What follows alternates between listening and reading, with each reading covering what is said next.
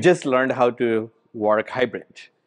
The enterprises going forward is going to be not only hybrid, but mobile. More and more of the enterprise employees need to work everywhere and anywhere and still be productive and safe.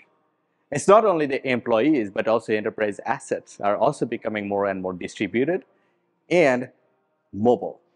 It creates a tremendous amount of challenge for enterprises and IT to deal with the complexity of the technology, but also maintaining security and trust in this infrastructure. I'm Masum Mir, General Manager of Provider Mobility Business in Cisco. We're glad to be here and talk about how can we help enterprises overcome these challenges and pave the foundation, the future of work and future of productivity, leveraging mobile technologies. So as I talked about, more and more people and employees being remote, being everywhere, anywhere, not stationary, on the move. You want them to be productive. But on the same time, you need to continue to evolve your simplicity that you are deploying on your branches and large enterprises. Too many platforms.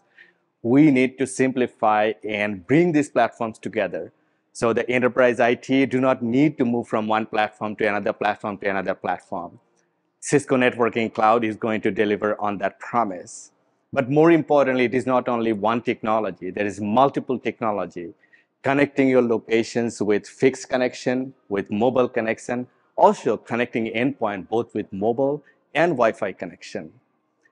And this needs to happen in harmony without compromising any security. We have great innovation that our customers love and adopt is Meraki dashboard. But with Meraki dashboard, with the addition of mobile technology and 5G technology, we're going to make it even simpler for our customers to deploy this infrastructure at scale, not only for their people, but people, things, and space, anywhere and everywhere securely.